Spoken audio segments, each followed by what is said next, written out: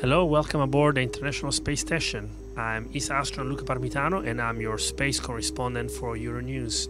On the 20th of July, my crewmate and I launched on board the Soyuz MS-13 to join our crew member here on board the International Space Station. We hit the ground running, so to speak. We cannot really hit the ground nor run while we are aboard the International Space Station, but we were put hard at work from the very beginning, because in the very first week we had to capture Dragon.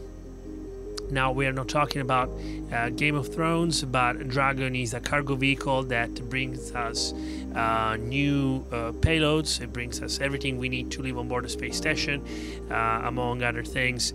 And because of the cargo operations, we have been busy from the very first day. But also because together with the cargo we got new science, and so my crewmates and I have been busy transferring the cargoes everywhere on board the space station so that we could start working on the science. We have been also adjusting to life on the space station, to the space station in general.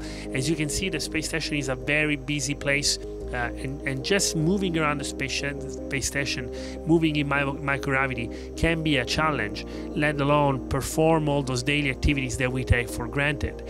I'm going to try and keep you updated with all the different activities and experiments and exciting things happening here on the space station. From your correspondent Luca Parmitano, directly from the space station. This is all, and I'm signing off. I'll see you soon.